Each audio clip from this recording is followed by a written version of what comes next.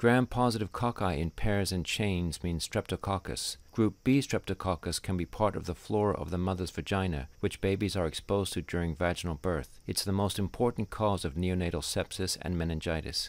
So to summarize, Group B strep are bacteria found normally in the intestine, vagina, and rectal area in about 25% of healthy adult and pregnant women.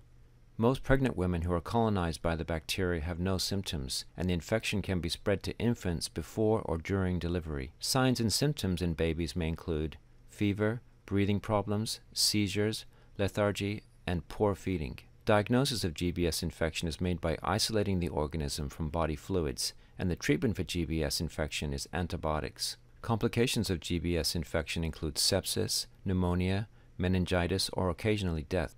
In pregnant women, prevention of transmitting GBS infection is best achieved by routine screening for colonization with GBS.